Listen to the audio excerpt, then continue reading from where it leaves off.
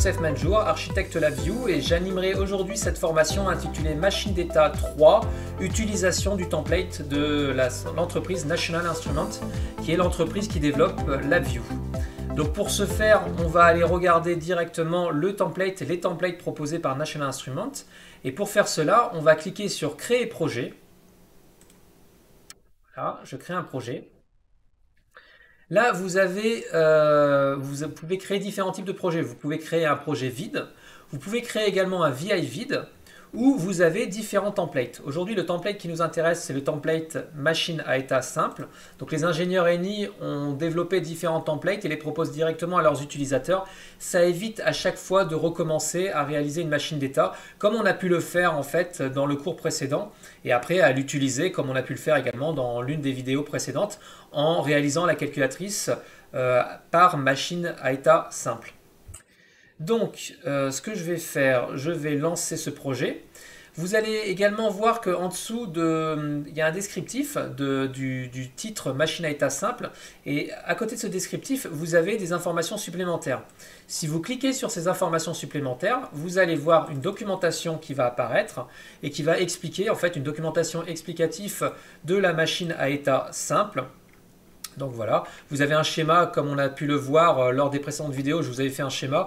Le schéma de National Instruments ressemble également fortement au mien, puisqu'en fait on ne réinvente pas le couteau à couper le beurre. On utilise des préceptes qui existent depuis plusieurs années. Donc voilà, tout simplement. Et donc là vous avez tout le descriptif justement de cette machine à état. Donc sans plus attendre, on va cliquer sur Suivant. On va sélectionner le bon répertoire. Voilà. Alors, State Machine. On peut également, pour ce projet, modifier les icônes des VI. Je vous déconseille fortement parce qu'en fait, lorsque vous allez faire des contrôleurs ou lorsque vous allez faire des sous-VI, on ne va pas utiliser les mêmes formes et les mêmes templates. Donc je laisse volontairement comme cela cette partie-là, donc je n'y touche pas.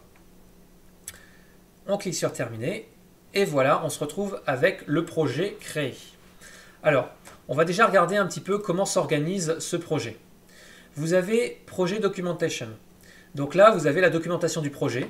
Donc si vous double-cliquez dessus, ça va correspondre voilà, exactement à ce qu'on vient de voir. Donc notre documentation. Et donc c'est une documentation assez complète. Donc vous avez tous les éléments de la documentation. Vous avez également un répertoire de type-def. Donc ce qu'on appelait nous contrôleurs, comme c'est une version française de LabVIEW ou une version National Instruments, eux ils mettent type definition, mais c'est exactement la même chose. Et puis vous avez le main. Donc on va ouvrir le main. Alors autre chose avant de démarrer, vous avez les dépendances. Donc vous voyez que les dépendances sont, comment dire, lorsque vous regardez dans le fichier, la totalité en fait du template a été copiée dans un répertoire à part et donc on peut réaliser toutes les modifications sans avoir peur de modifier quoi que ce soit propre à National Instruments. Et donc si vous créez à nouveau le projet, ça ne posera aucun souci. Donc vous pouvez bidouiller lorsque vous avez créé un projet template machine d'état avec le système National Instruments, vous pouvez bidouiller les VI, ça ne pose aucun souci et vous pourrez revenir en arrière sans difficulté. Il suffit simplement de recréer un projet et là vous aurez à nouveau les VI propres et vierges. Donc là je lance la machine d'état, donc le fichier main. Donc avant de regarder le diagramme, on va s'intéresser d'abord à la face avant. Donc je la lance. Donc pour rappel, CTRL-R qui est le raccourci qui permet de lancer, de faire lecture, ou sinon vous cliquez sur la flèche. Là j'ai deux boutons, donc a priori si je clique sur le bouton 1, il va se passer quelque chose. Donc là je vois un pop-up, très bien. Et si j'appuie sur l'action 2, il se passe quelque chose également, un pop-up. Et vous avez évidemment le bouton stop qui permet de quitter ce programme. Très bien. Lorsque j'utilise le CTRL-H qui est l'aide contextuelle, donc le raccourci pour avoir l'aide contextuelle, et pour rappel, vous pouvez également cliquer sur le point d'interrogation qui est situé ici, en haut à droite de l'écran de la face avant et du diagramme. Donc là, on va un petit peu se balader. Donc on va regarder un petit peu déjà pour commencer les icônes. Donc vous voyez, National Instrument a mis un minimum de documentation. Donc ils ont écrit quelque chose à cet endroit-là. Donc vous voyez que c'est quand même bien documenté. Il y a des commentaires également. Voilà. Donc ça, c'est pour la forme. Maintenant, on va regarder sur le fond comment est organisé ce programme. Donc on va regarder le diagramme. Donc pour cela, on va cliquer sur... Enfin, on va utiliser le raccourci CTRL-E qui nous permet de basculer du diagramme, enfin de la face avant au diagramme. Voilà. Et on va regarder ce code tout simplement. Alors, il y a des commentaires. Déjà, la première chose que l'on voit lorsqu'on regarde cette machine d'état National Instrument, on voit des commentaires. Vous avez des commentaires sur la gauche, des commentaires au centre et des commentaires à droite. C'est pour vous aider à mieux comprendre l'architecture de cette machine d'état. Donc, je vais rapidement... Alors, on va les regarder un par un. Donc, vous avez déjà, pour commencer, la locale. Donc, vous voyez, en rose, c'est un cluster. Donc, ils ont organisé leur local avec un cluster. Dans la vidéo précédente, dans l'architecture que je vous avais proposée, vous aviez également une locale. Donc, c'est exactement la même chose. Elle a été, il y a un registre à décalage et elle est utilisée justement pour pouvoir enclencher des états. Donc, je retire volontairement ce commentaire et je vais rajouter un petit commentaire type TDF où on va directement commenter sur le fil. Donc, élément visible, étiquette, et on va appeler ça local. Vous avez également les états. Donc là, vous avez état initial.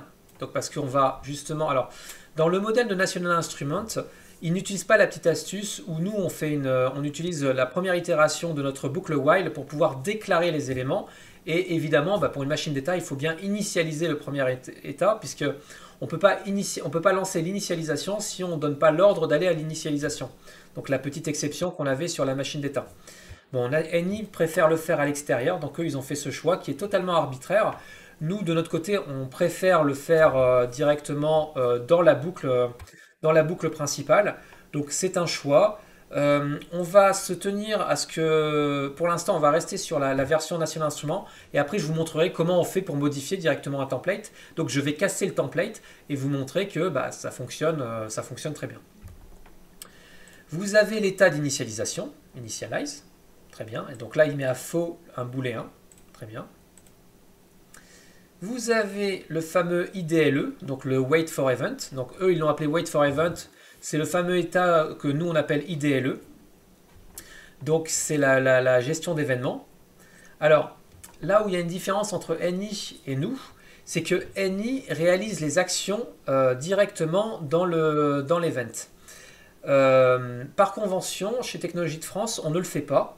On va appeler l'event, c'est-à-dire que la gestion des événements est là uniquement pour appeler des états. C'est-à-dire que si j'appuie sur un bouton, on va enclencher un événement lié à ce bouton et ensuite on va aller vers l'état du bouton et donc on va aller dans un process et ensuite on retournera justement dans ce fameux IDLE. Donc NI a choisi de faire les deux au même endroit. Je trouve pas ça judicieux parce qu'on peut vite se tromper et vous allez voir par la suite, lorsque vous allez apprendre de nouvelles architectures, qu'il faut vraiment séparer les différents cas, séparer les lectures, les écritures, séparer les process des appels à process. Ça permet d'avoir un code beaucoup plus clair et ça permet également de complexifier vos codes parce que là, pour le moment, c'est une machine à état simple, mais on peut vite complexifier ce type d'architecture. Donc pour le moment, on voit ici justement cette fameuse structure d'événements. Très bien. Alors, ils arrêtent la boucle. Alors eux, ils ont branché l'arrêt de la boucle ici. Bon là, c'est un choix arbitraire. Ça fonctionne très bien. Alors là, j'ai pas de remarque à faire par rapport à cela parce qu'en fait, on est toujours à false lorsqu'on est dans la structure d'événements. Mais si on veut respecter le flux, on met tout dans la structure d'événements et on imbrique la totalité. Qu'est-ce qu'on a d'autre? Donc vous avez les différents événements. Bon, après, c'est quelque chose d'assez simple, hein. Voilà, on enclenche en fait les événements. Et donc en fait, là je comprends en fait ce que National Instrument a fait. Ils ont mis dans l'event une partie du process. Alors qu'est-ce qu'ils ont fait? Dans le wait event, en fait, ils ont lancé un texte directement dans une chaîne de caractères locale, donc dans la locale. Ils ont écrit quelque chose dans la locale. Et ils ont enclenché un événement. Donc là, vous voyez, ils envoient le user state 1. Une fois qu'ils ont terminé ça, on va dans le user state 1. Et en fait, dans le user state 1, ils vont lire justement cette locale. Donc ça, ok, parfait, c'est très très bien. Et ensuite, bah, ils retournent dans l'IDLE. Alors nous, ce qu'on s'est amusé à faire, c'est que les states, les différents états de process sont séparés. Et l'état de display, c'est-à-dire l'état d'affichage, est également séparé. Là, dans ce cas-là, c'est un pop-up, donc il n'y a pas d'état de display propre à la machine d'état. Et donc, on pourrait créer un état de display une fois qu'on a mis à jour justement cette locale. Donc, nous, on aurait fait quoi? On aurait mis ici à jour la locale, ce qu'eux, ils ont fait dans la structure d'événement. Et ensuite, on aurait été dans l'état de display pour pouvoir afficher ce qu'on voulait afficher, tout simplement. NI sépare également la locale de l'état initial. Ça, c'est normal pour une raison simple, c'est que c'est un template et il faut que le template soit lisible. Lorsqu'on ne connaît pas parfaitement la programmation LabVIEW, il est nécessaire de bien la comprendre. Nous, on a choisi de tout intégrer directement dans le template, mais ce choix-là est un choix de lisibilité qui est un très bon choix. Donc du coup, les commentaires, bah, je vais les effacer. On a également à la sortie de la machine d'état, alors si on a une erreur, on quitte la boucle, de la même manière que ce que l'on réalisait nous. Et donc à ce moment-là, bah, lorsque l'on quitte la boucle, soit parce qu'on a décidé de quitter volontairement la boucle en appuyant sur le bouton stop, soit parce qu'on a décidé de faire une gestion d'erreur et donc au moment de l'erreur, on quitte la boucle, et ben on affiche par la suite cette fameuse erreur. CTRL H pour pouvoir afficher l'aide contextuelle. Et donc là, vous voyez que on affiche, on va avoir un pop-up qui va afficher l'erreur. On va utiliser justement cette structure tout à l'heure, on va la modifier et on va créer un bouton qui va volontairement créer une erreur pour pouvoir afficher cette erreur et que vous voyez ce qui se passe. Et enfin, vous avez une structure de conditions liée au runtime engine. Donc en gros, ça, c'est si on compile en fait ce code sous LabVIEW. Donc on vous montrera un petit peu plus tard dans les vidéos comment réaliser un exécutable sous LabVIEW. Et bien ça permet en fait de fermer la fenêtre. Donc on exit tout simplement. Pour le moment, cette partie-là, on n'en a pas besoin, donc je la supprime. Voilà. On constate également que vous voyez quand même que tout est commenté, plutôt bien commenté, avec des couleurs. N'hésitez pas, il faut vraiment, enfin je me répète, mais il faut vraiment commenter votre code. C'est très important pour la lisibilité. Lorsque vous allez travailler pour un client, bah, le client sera content et il pourra comprendre le code que vous lui avez réalisé. L'objectif, c'est pas de faire quelque chose d'opaque qu'il ne comprenne pas. Et le second objectif qui est important également, c'est envers vous et envers vos collègues, pour pouvoir partager du code, c'est plus facile de travailler de cette manière-là. Vous partez 2 semaines au ski, vous revenez, vous n'êtes pas capable de lire votre propre code, c'est embêtant. Donc j'insiste, continuez à commenter vos codes au maximum, c'est quelque chose de très important. Et également National Instrument, le note dans les épreuves de CLD et de CLA, il y a des points qui sont réservés justement à la bonne tenue du code et surtout aux commentaires et à la documentation. Donc sans plus attendre, on va commencer à modifier ce code. Donc là, vous voyez que les états, ce sont des typedef. Donc là, vous voyez bien qu'il y a un petit triangle en haut à gauche de votre énumérateur, ce qui veut dire que c'est un typedef. Et vous voyez bien également que la locale est un typedef. Donc exactement ce qu'on vous avait dit, enfin ce que je vous avais dit lors de la précédente vidéo. Donc on va réaliser quelques petites modifications. Et on va adapter justement l'architecture NI à une architecture calculatrice. Donc comment on va faire? Étiquette. Déjà, je commence par ajouter quelques commentaires. Alors l'avantage en fait de faire comme ça, c'est que le jour où vous allez passer le CLD, vous pouvez prendre ce template et le tourner à votre avantage. C'est-à-dire que bah, vous allez faire ce que je fais tout simplement, vous allez le modifier de manière à ce que ça corresponde à votre exercice. Donc je vais avoir besoin de place, donc je vais utiliser l'astuce, la fameuse astuce de la première itération. Il me permet justement de gagner de la place d'une part. Voilà. Pardon. Hop. On va mettre un case. Voilà.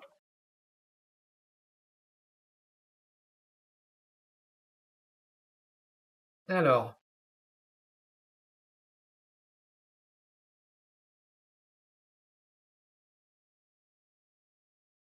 Donc, on va plutôt mettre à 0. Ici, ça va être la condition par défaut, qui est justement la déclaration. Donc, le premier état qui est l'état de déclaration. Donc, on n'oublie pas de mettre une étiquette, c'est important pour commenter.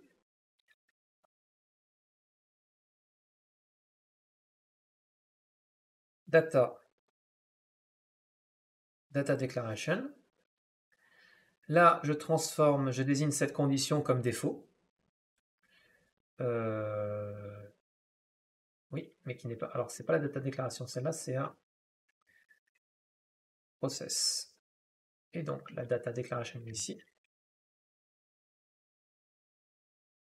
Voilà. Donc, du coup, c'est ici que je déclare ma locale, tout simplement. Et c'est ici que je déclare mes états. Donc, je retire l'étiquette. Et on va profiter de la place du câble pour directement commenter sur le câble. Voilà.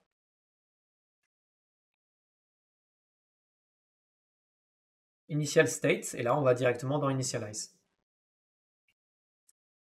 Alors ici, stop. Donc, stop, évidemment, on ne stoppe pas, parce qu'on vient de démarrer. Ma locale. Donc c'est ici que je déclare ma locale. Ce qui est pratique, c'est que lorsque je vais avoir besoin de modifier ma locale, je sais où elle se trouve. Elle se trouve dans sa déclaration. Voilà. Donc data déclaration. Alors, on va également mettre à défaut tous les états, tous les boutons. Donc pour ce faire, on va aller dans contrôle application, nœud de méthode.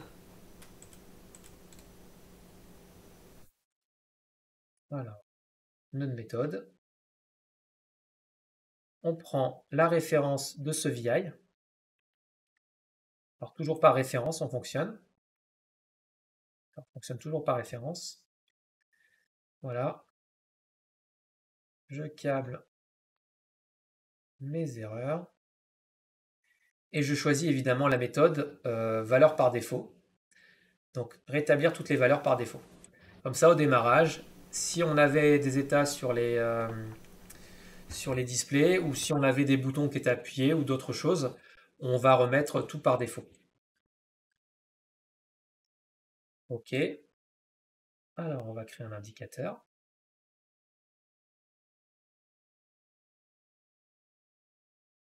Voilà.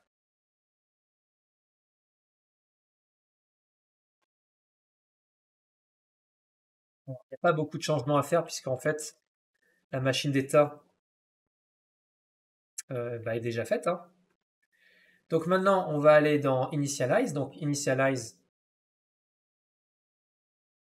Donc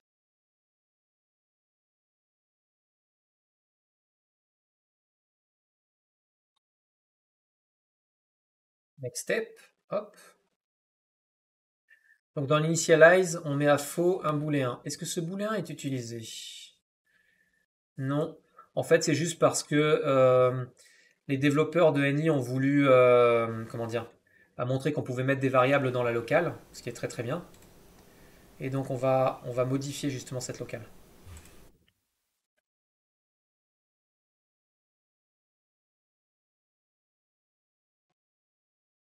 Donc l'état de sortie, tac tac tac, je sors, ok. Ici, tu peux le faire, on peut pas le retirer. Bien. Donc le exit est bon, le initialize, wait for event. Alors là, je vais vous montrer l'intérêt, vraiment l'intérêt primordial des type def. Si je veux changer le nom d'un état, au lieu d'utiliser justement l'état wait for event, je veux l'appeler IDLE, ben je vais simplement éditer. Je vais changer le nom. Je vais enregistrer. Et donc, mon état. Alors, hop.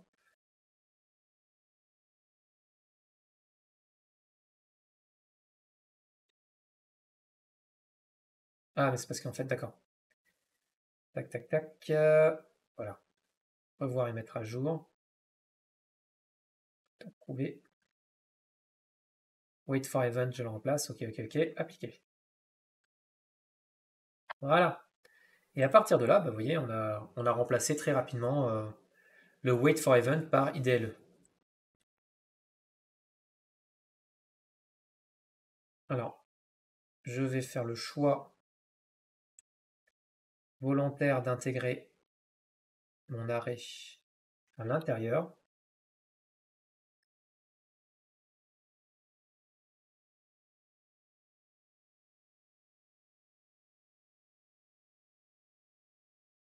Bon, là, c'est vraiment faire de la modification pour faire de la modification pour vous montrer que c'est vraiment facile, quoi.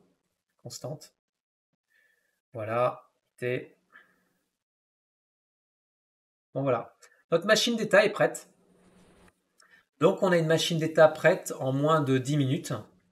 Enfin, elle était déjà prête, en fait. Là, elle a été tunée, en fait, TDF. C'est-à-dire, la seule chose que j'ai faite, c'est simplement mettre un état 0 pour éviter d'avoir une initialisation des registres à décalage à l'extérieur. Et sinon, mis à part cela, les états sont les mêmes. Rien n'a été modifié. Donc, on va supprimer les boutons. Donc, les user state 1, on le supprime. User state 2, on le supprime également. Très bien. IDLE, on va supprimer le bouton 1. Hop, pardon. Donc, on le supprime. Et on va supprimer cet événement. Alors, je suppose qu'il râle parce qu'on n'a pas câblé l'ensemble des événements. Voilà, c'est ça. Donc, ce qu'il faut faire, c'est simplement éditer, ouvrir le typedef, éditer ce typedef l'énumérateur, supprimer les états qui ne nous intéressent pas. OK. Hop, on enregistre. Et voilà, c'est terminé. Donc, en face avant, du coup, on n'a plus grand-chose. On a juste un bouton stop qui tourne. Voilà, on a juste un bouton quitter. Donc là, ce que je vous propose, c'est on va connecter directement la calculatrice. Alors, pour connecter la calculatrice, alors j'ai mis dans le répertoire, alors nous sommes au cours 8. Voilà, j'ai copié, je vais copier directement la face avant. Tiens, il y a le bouton également. CTRL-C. Ah bah, et l'erreur, on va tout faire. Alors, je vais déverrouiller. Copier. Coller. Voilà, comme ça, on va tout câbler directement.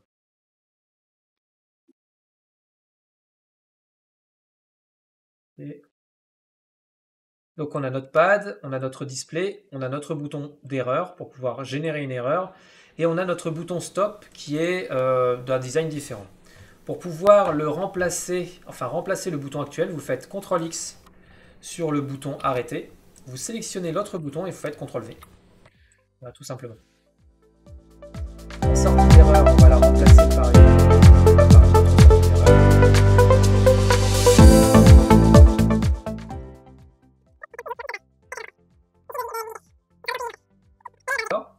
Donc je vais éditer. Oups. Donc je vais ouvrir la typedef. Et donc je vais y ajouter alors un état. Alors on va avoir un état display. On va avoir un état d'erreur. Donc insérer. Donc on a le display déjà pour pouvoir afficher et mettre à jour notre pad. Ensuite, on a dit qu'on allait s'amuser à réaliser des erreurs. Très bien. Et puis on a également des états. Alors qu'est-ce qui se passe? C'est quand on appuie sur des boutons. Donc on a des états d'opération. Donc opérateur. Donc là on va faire. On a les opérateurs, tout simplement. Et on a également la commande numérique. Voilà. Pour réaliser une calculatrice, vous avez besoin de tous ces états-là. J'enregistre. Alors évidemment, maintenant, la flèche est brisée parce que notre if n'a pas toutes ces conditions.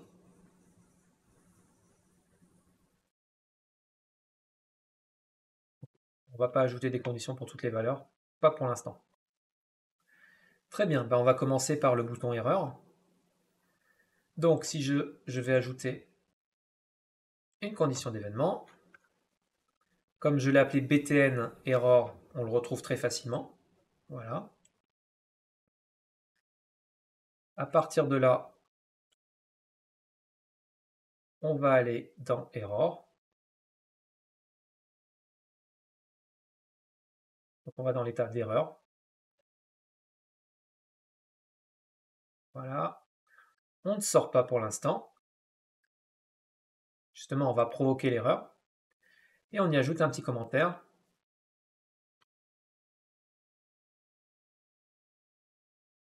Voilà. Error event.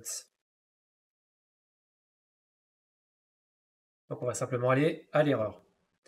Donc du coup, on va suivre le flux. IDLE. Donc là, on va ajouter. Ah là là. Donc là, elles sont dans un certain ordre. Bah écoutez, je vais rajouter tout le monde. Donc, ajouter une condition pour toutes les valeurs. Et hop, comme ça c'est fait. Bon, on n'a pas tant d'erreurs que ça, donc ça va. Alors, on n'a pas tant de conditions que ça. Donc, pour erreur, on ne sort pas. Alors, on renvoie, si on ne sait pas quoi faire, on renvoie vers IDLE. N'oubliez pas, c'est très important, toujours mettre à jour sa machine d'état, enfin son next state. Si vous ne le faites pas, vous pouvez tourner en rond.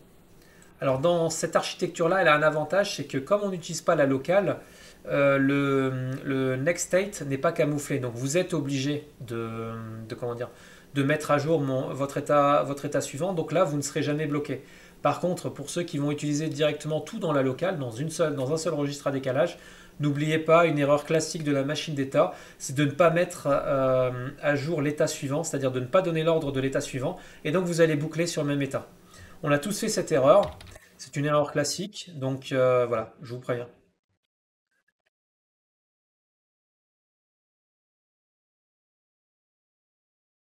Next state, donc là, on met IDLE, même si on n'aura pas le temps d'aller à IDLE, parce que ici, on va éditer le cluster d'erreurs, et on va y intégrer notre erreur. Donc, insérer, palette de cluster, assembler par nom. Donc on met le statut, alors on a le statut, le code de l'erreur et la source. Donc le statut, on va le passer à vrai. Le code d'erreur, on va s'amuser à mettre voilà, 404 par exemple. Et puis la source, on va mettre un texte artificial error. Voilà. On provoque nous-mêmes une erreur. Donc, error states.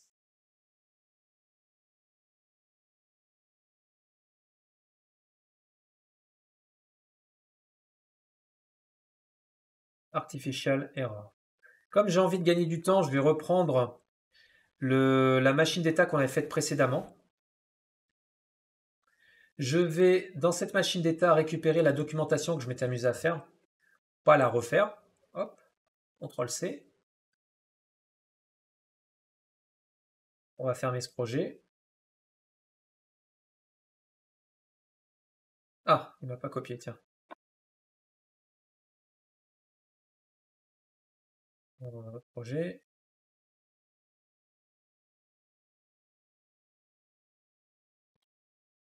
Voilà. Donc maintenant, je vais fermer.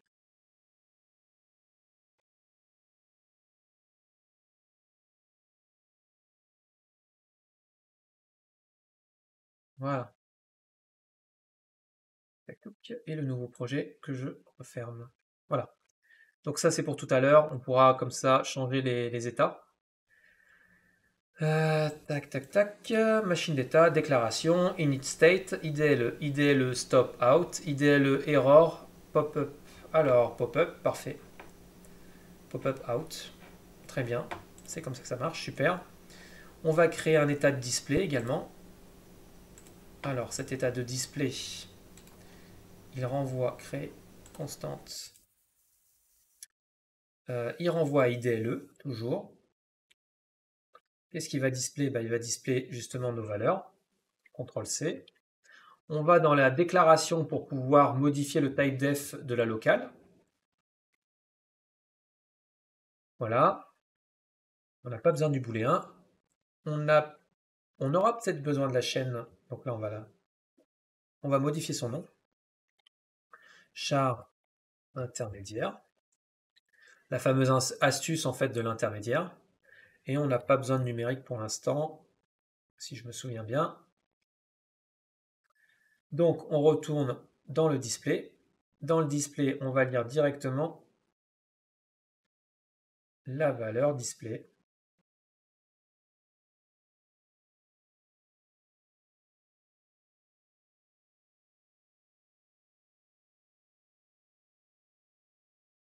OK. Next step. Évidemment, il n'y a plus de booléen.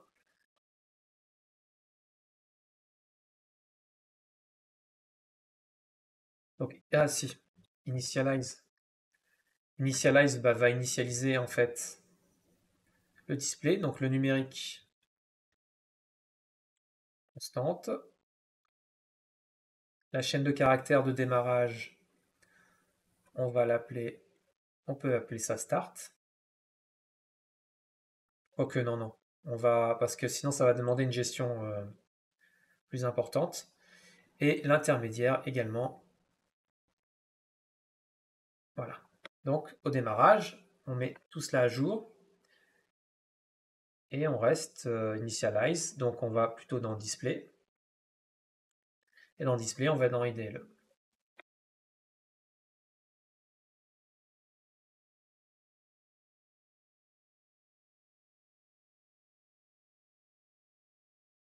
Voilà, si on veut être rigoureux, c'est ça.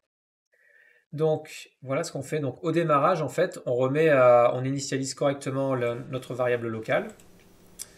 Ensuite, qu'est-ce qu'on n'a pas encore fait? IDLE, numérique. Donc ça, pour l'instant, on s'en est pas occupé, donc on ne fait rien, mais je vais quand même câbler.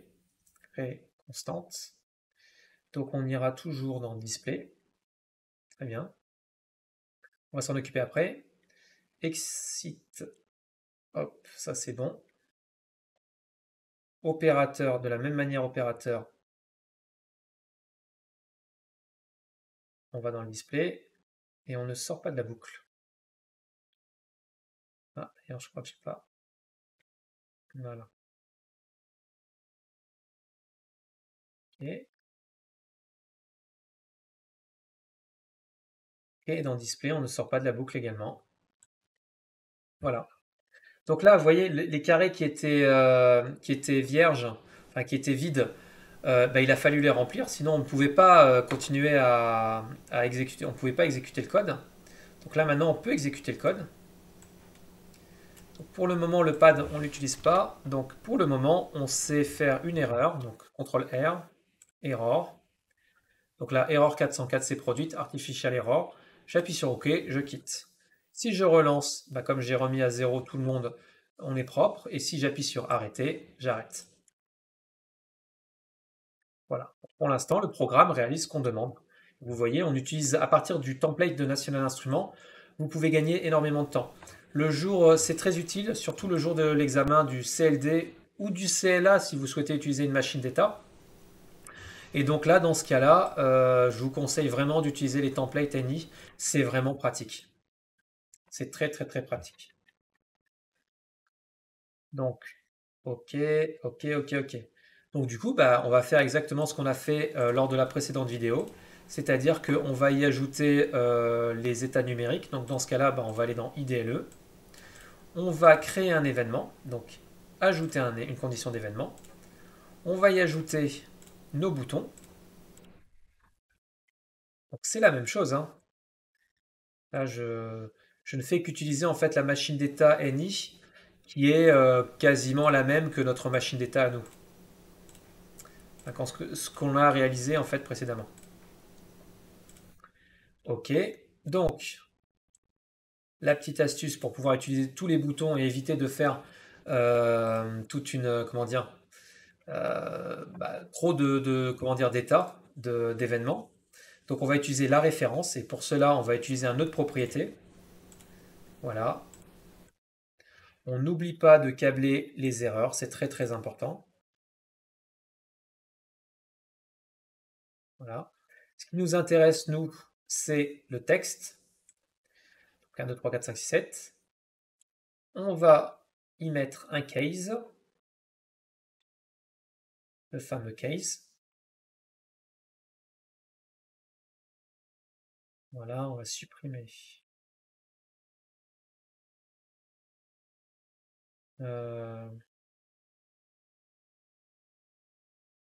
Supprimer cette condition. Très bien. On fait traverser la locale, surtout qu'on va en avoir besoin.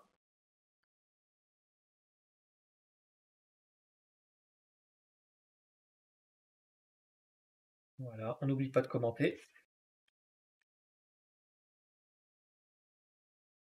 Default case. Et là, num event. Voilà, donc en lisant, on sait ce qui se passe, quoi, tout simplement. Ici, on va créer une constante.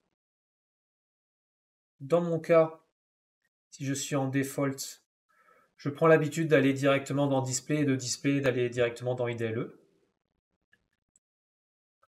Voilà, normalement ce cas-là n'arrive pas, mais bon, on le code quand même au cas où. Je mets à faux ma sortie. Dans ma structure, donc ça c'est un choix arbitraire, mais je trouve qu'il est beaucoup plus propre que de ne pas le faire.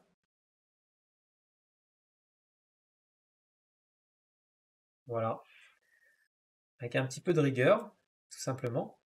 Et donc du coup, on va dupliquer cette condition pour gagner du temps. 0, 1, 2, 3, 4, 5, 6, 7, 8 et 9. Voilà. Là, on est dans le num case. Et donc, qu'est-ce qui se passe dans le num case? Alors, c'est là où on va justement récupérer l'information. Donc, ce qu'on fait, on concatène toujours. Alors, c'est toujours pareil, hein. On va concaténer. Alors, qu'est-ce qu'on concatène? Alors, on va faire un peu de place. Voilà. On va concaténer les chaînes de caractères entre elles pour pouvoir réaliser nos chiffres. Donc, c'est parti. Et on va également concaténer notre char intermédiaire. Alors, il y aura une différence entre les deux uniquement lorsque on sera amené à appuyer sur un opérateur.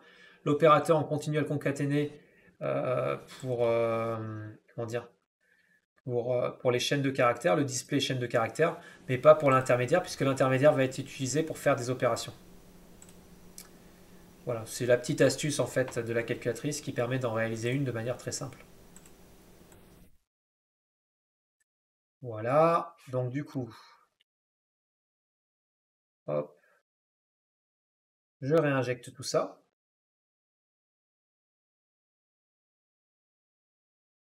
Donc mon intermédiaire, il est réinjecté. Et mon display également. Voilà. Là, on est propre. On va vérifier ce qui se passe. Alors, je vais réutiliser la petite astuce que j'avais utilisée l'autre jour. C'est-à-dire que vous pouvez moucharder, entre guillemets, mettre des petits mouchards un petit peu partout pendant la phase de codage pour pouvoir justement vérifier votre code et vérifier que votre algorithme fonctionne bien. Parce qu'on n'est jamais à l'abri d'erreurs, donc une petite information, c'est toujours utile. Donc CTRL R. Voilà. Vous voyez, ça concatène. Arrêtez. Les boutons, je ne les ai pas mis à off, donc là il va falloir m'occuper de ça. Donc je m'en occupe tout de suite. Donc lorsque j'appuie sur un bouton, il faut le faire passer à off. Donc pour cela, alors on va décaler un petit peu le programme. Pour cela, on va le faire à la sortie de ma boucle, enfin de ma structure case. Et ici, je mettrai une tempo.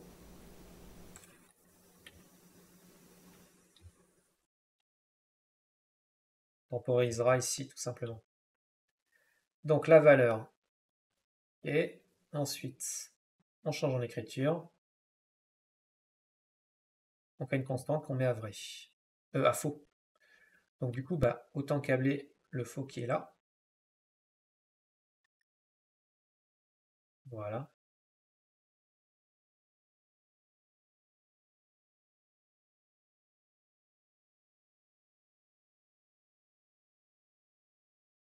Voilà.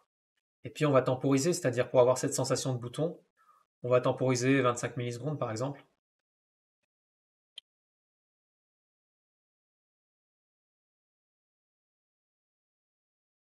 Alors là, on est obligé de passer là, puis là, puis là. Mais normalement, enfin, si on veut vraiment être propre, on fait une structure de séquence déroulée et on traverse celle-ci. C'est vraiment pour que vous voyez le flux, quoi. Très important de bien maîtriser ce concept de langage de flux. Wait, 25 millisecondes.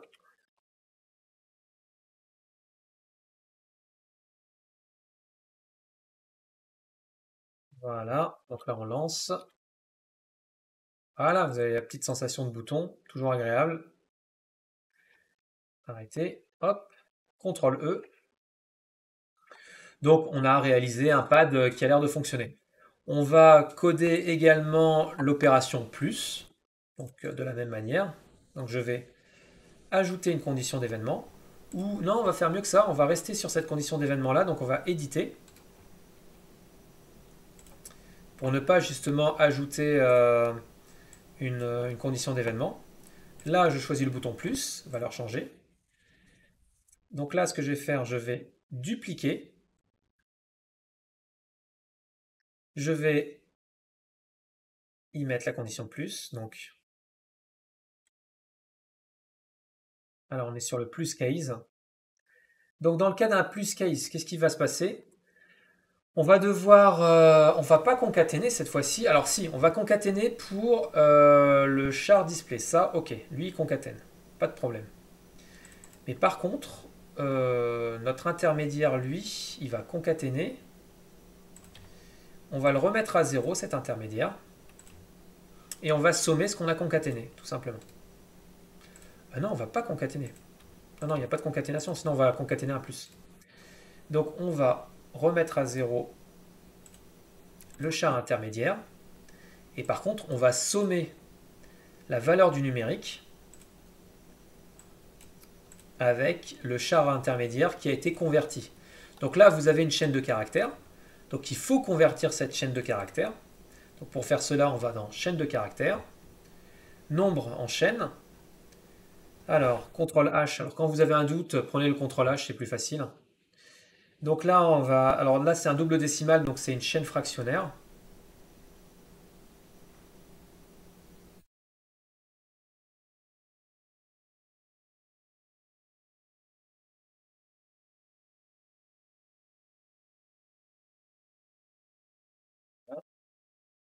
Et on somme, tout simplement.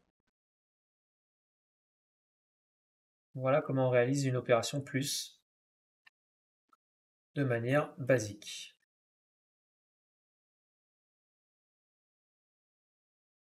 Alors, c'est parti, on va tester. 12 plus... Voilà, j'ai concaténé, ça c'est pas bon. Suite. Arrêtez. Tac, tac, tac. Display char. Char intermédiaire. Bah, normalement, ça devrait être bon. On va aller justement débugger. Bah, tiens, c'est parfait, ça va nous donner une occasion de... Normalement, si j'appuie sur plus, il n'est pas censé faire ça. Donc, on va faire CTRL E, CTRL T. On va récupérer notre code ici.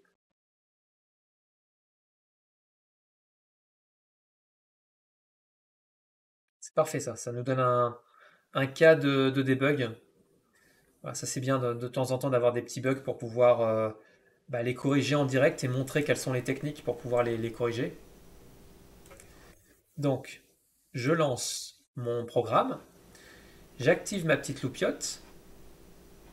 Non, je vais déjà faire 1, 2. Voilà, j'active ma petite loupiote. Et maintenant, j'appuie sur plus. Alors, voyons voir ce qui se passe.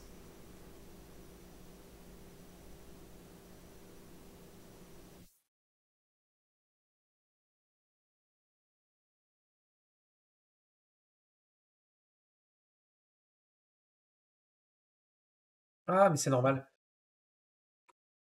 C'est normal. C'est bon, j'ai vu mon problème. C'est bon, c'est bon, c'est bon, j'ai vu le problème.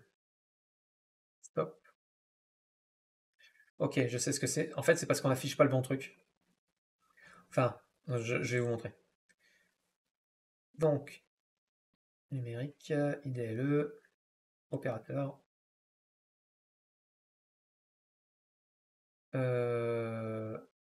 Tac. D'ailleurs, j'ai fait une bêtise que j'aurais pas dû faire. Ça, normalement, je dois le mettre dans l'état. Je dois pas le mettre ici. Donc, on va le faire après.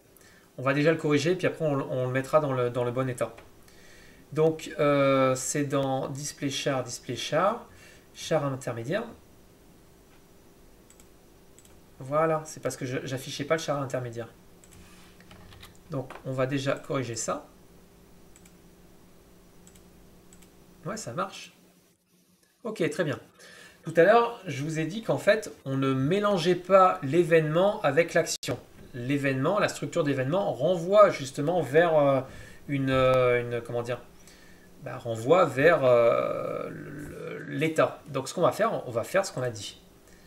Donc du coup, cette partie de concaténation, on va la commenter. Donc nous, on va pas faire ça, on va utiliser un autre intermédiaire. Donc on va transmettre en fait, on va aller directement dans numérique, et c'est dans numérique, dans l'état numérique qu'on va faire notre action. Et pour faire cela, il va bien falloir donner la valeur du numérique, il faut bien une mémoire. Donc on va y ajouter une mémoire dans la locale. Donc comment on fait? On y va. Hop, on va prendre une chaîne, pad même, num.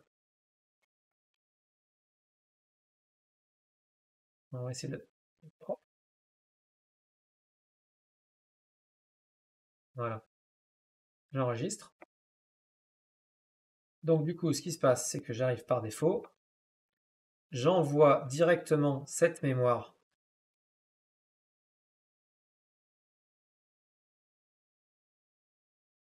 on va dans l'état numérique et c'est dans l'état numérique qu'on va faire l'opération. Donc là, ici, numérique state, je récupère ce que j'ai commenté.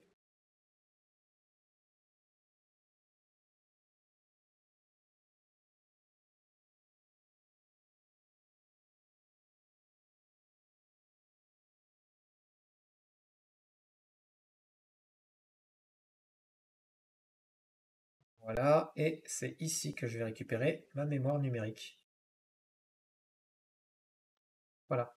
On ne fait pas d'opération, en fait, il ne faut pas faire d'opération dans la structure d'événement. C'est pas fait pour. Voilà.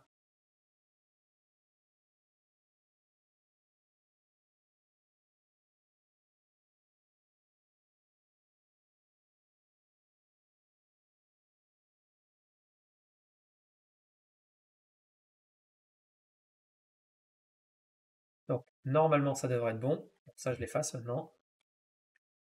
CTRL R, je somme. Voilà, ça marche. Et je vais faire exactement la même chose ici également sur l'état plus. Donc, je vais dans l'IDLE. Donc, vous voyez, ici, j'ai simplement transmis une information et activé mon état suivant. Tout simplement.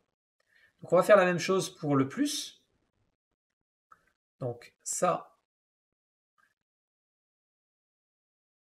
part au commentaire.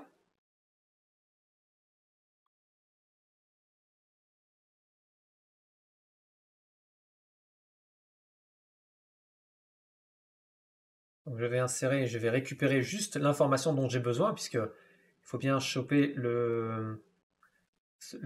comment dire, le num même, et c'est pas vraiment un num même d'ailleurs, c'est une mémoire tout court. Donc c'est un char même en fait. Donc je vais modifier, alors pour avoir vraiment une nomenclature rigoureuse et que je puisse comprendre en fait ce qui se passe. Lorsque je lis mon code, je sais ce qui se passe quoi. On va même y mettre un commentaire.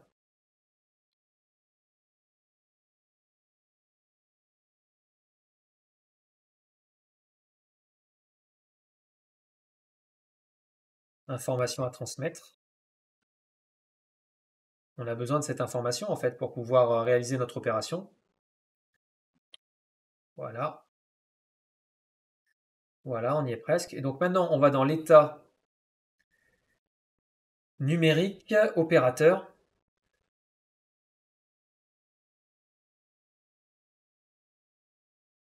Donc c'est parti. Je vais câbler.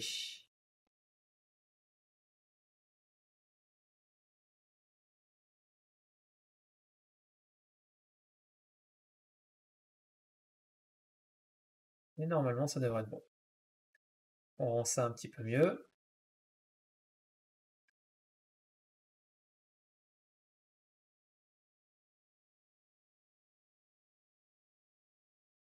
Voilà, normalement, là, on a un code qui est propre.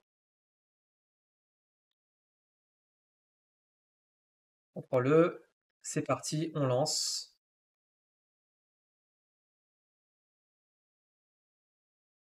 Oula. Opérateur. Alors attendez, peut-être que j'envoie pas à opérateur. Ouais, c'est ça. Voilà, là j'envoie à opérateur.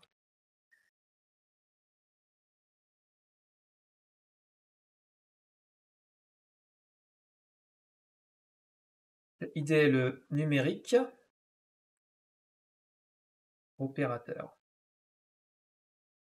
Et attention, opérateur va à display. Voilà, on y est bon. Donc, 22 plus 8. Le égal n'est pas encore câblé.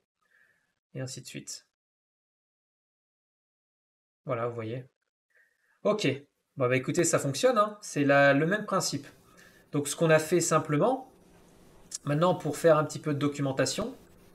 Alors, attendez, je vais juste mettre dans l'IDLE mon pad. Voilà. Et maintenant, on va faire un petit peu de documentation. Donc, ma machine d'état, pour résumer. Ma machine d'état. Lorsque je démarre ma machine d'état, j'ai une déclaration. Donc, j'ai un état de déclaration. Puis, j'ai un état d'initialisation. Puis, je vais dans Display, puis dans IDLE. Lorsque j'appuie sur Stop de IDLE, je passe à Stop et à Out. Lorsque j'ai une erreur de IDLE, je vais... bah non, c'est de erreur directement, c'est pas forcément de IDLE. Donc de erreur, je vais directement à Out et tout en y ajoutant un petit pop-up. Voilà. Le display renvoie toujours vers IDLE. Donc ça, c'est propre. Et ensuite, lorsque j'appuie, alors, de IDLE, lorsque j'appuie sur le pad, je vais aller dans numérique. Et de numérique, je vais aller dans display. Voilà. Et de display, je retourne à IDLE.